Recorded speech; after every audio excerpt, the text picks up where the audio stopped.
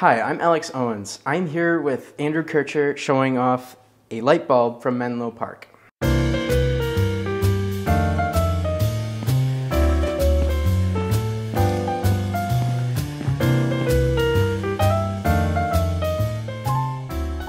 So Andrew, what is this? What light bulb is it? Yeah, so you've correctly identified it's a light bulb. It's one of those very common objects that I think everybody would recognize, but this is a pretty significant light bulb. This is a pretty cool one. So this is one from our collection. A lot of people realize that Port Huron has a pretty amazing connection with Thomas Edison. So Thomas Edison grew up here in Port Huron. His family lived here. And of course, he's probably the world's most famous inventor and most famous for perfecting the incandescent light bulb. And this is one that is one of the earliest light bulbs that probably still exists. This is one of the first couple of hundred to come out of his lab at Menlo Park, New Jersey, which I think, interestingly enough, Menlo Park, the building where this light bulb was made, was built by Sam Edison, Thomas's father, who lived here in Port Huron. So it's from Menlo Park. Can you tell me more about how bright it is, how it was used? Yeah, so it is a very early bulb, so it's a little bit less bright than the stage lighting we have today. Of course, we're using LEDs, and even modern incandescent bulbs could have quite a bit higher of a wattage.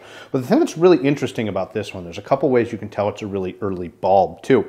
The fact that it has this kind of wooden base, and there's actually a couple of holes on the side where you would actually plug that in. The idea of screwing in a light bulb, that was a Thomas Edison invention. He worked on that completely by himself.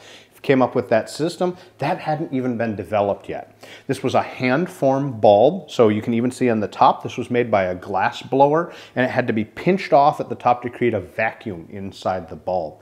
One of the other ways we know it's really an early bulb and wouldn't give off a ton of light is you can see the filament inside. So the filament is that wire or that material that heats up. It incandesces with electricity. That's why it's called incandescent light. When you run electricity through, it gets hot, it gets bright. They were using a carbonized bamboo filament, and you can actually see there's two little pieces of it left in kind of what looks like clamps or jaws there. This was a pretty good method, worked pretty well. They would continue to improve that with experimentation. But being such an early bulb, one of the other reasons we know it is there's actually a little red H on the outside. And that actually had nothing to do with the manufacture of the bulb. That was a signifier that this went into the collection of William Hammer. So William Hammer was one of the technicians who was helping Edison. He was an early electrical pioneer. He would have been working on this bulb. This bulb would have been handled by Thomas Edison. And William Hammer would go on to create a number of inventions on his own. He actually was the first person to ever put electric light bulbs and have an electrically lit advertising sign. So if you've ever seen a sign lit up at night, we have William Hammer to thank for it. So it's obviously a handmade light bulb. What are some of the downsides? Yeah, so one of these would have been more expensive. Edison's goal, people knew about the idea of incandescing metal to create light for a long time. And there were even early attempts at light bulbs. He didn't create any of this in a vacuum, although ironically it was that vacuum was one of the steps that he would add to make the light bulb successful.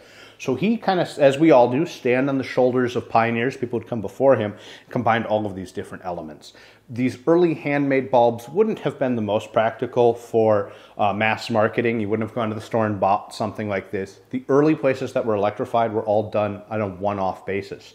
In fact, if you think about all the things that go into, if you wanted to screw in a light bulb in your home, you need to have wires, you need to have switches, you need to have a power generating plant that's going to bring electricity into your home. None of that existed in the early 1880s. That entire infrastructure had to be created. So this would have been very early. I would still classify this as basically an experimental light bulb on their way to perfecting that in the 1880s.